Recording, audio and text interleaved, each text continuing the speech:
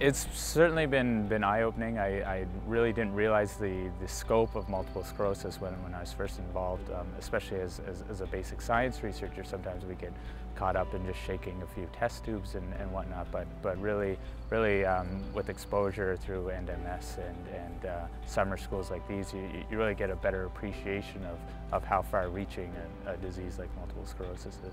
The current state of MS research in Canada it's really an exciting climate right now because so much is going on, and probably more hot leads, so to speak, right now than ever before.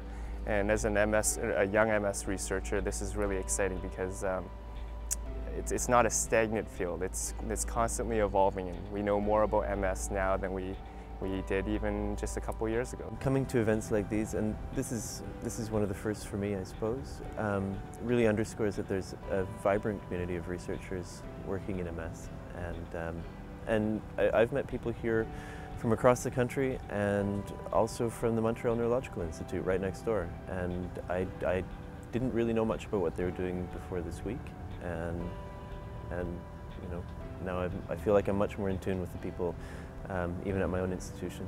This kind of a project like endMS Summer School makes sure that people do collaborate.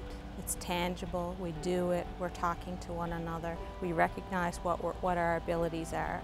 And the 40 people who are in this school right now, those are the MS researchers that will be in Canada, working in Canada in 10 to 20 years' time.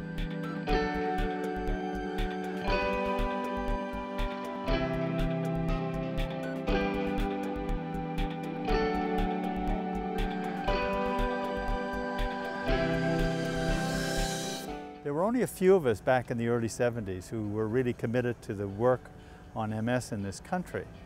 But as time went on, as developments occurred, as we knew more about the disease, the need for more research in more and more areas demands that we have a generation after generation of new people who are going to explore these areas. The demands are now great because the future looks so positive. I mean, this is a very positive therapeutic era we're in now.